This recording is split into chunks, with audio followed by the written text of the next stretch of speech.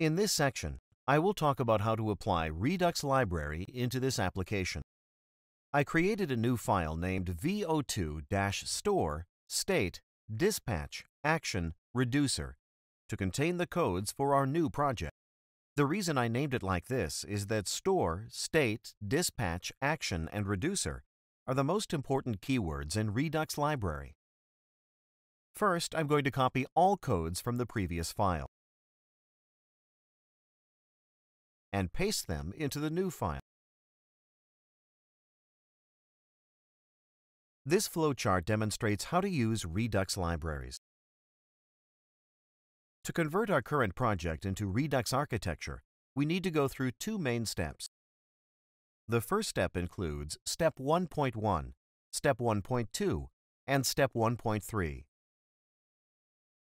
The second step includes Step 2.1 and Step 2.2.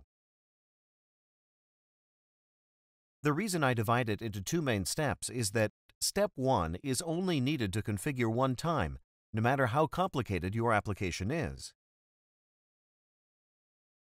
On the other hand, Step 2 is repeated or updated many times when you extend the size of this application.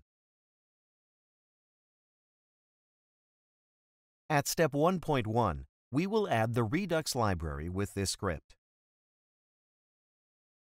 You can find out this script by searching from Google with this keyword. This is the most popular Git repository, which is used by most of Redux developers to learn knowledge of Redux.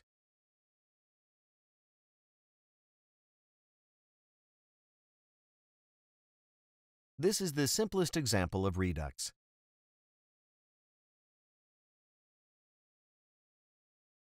I'm going to copy this script, which helps adding Redux library.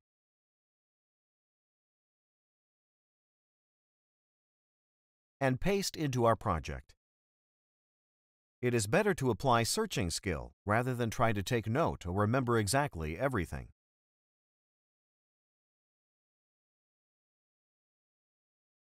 I'm going to comment what step this code belongs to in order to help you follow more easily.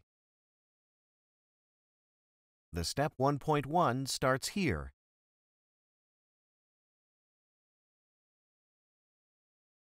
and ends here.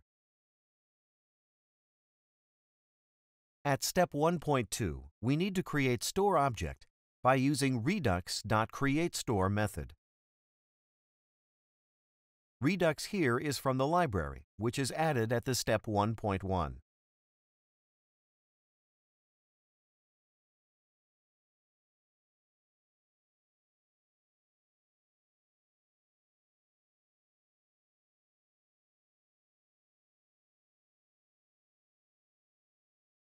CreateStore method receives counter as a parameter. We call this parameter to be reducer. Let me call it counter reducer for convenience.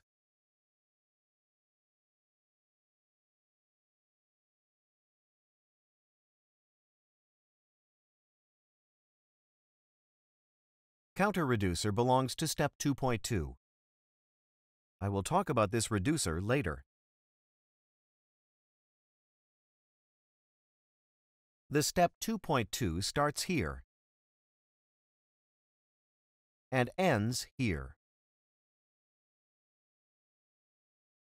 Please take note that store is an important keyword in Redux library. For that reason, I mentioned store in the name of this file. Let me remind you that store, state, dispatch, action, and reducer are the most important keywords in Redux architecture.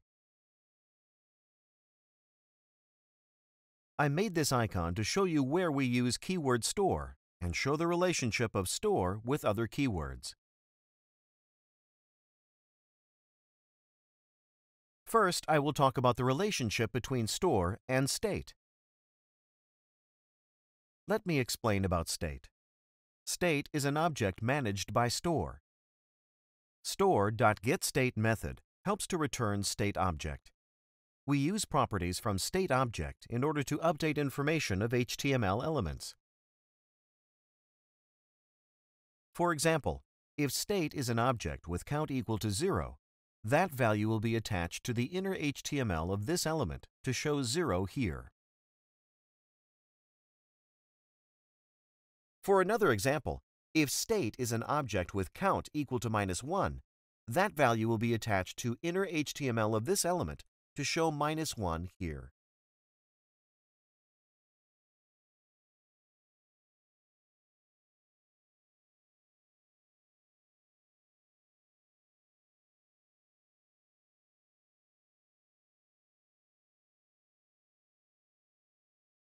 So far, we know that we can get state object with store.getState method.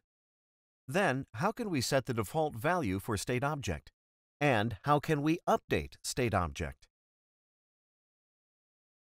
Notice that for some reason, we are not allowed to set value directly into state object like this. I will answer these two questions later.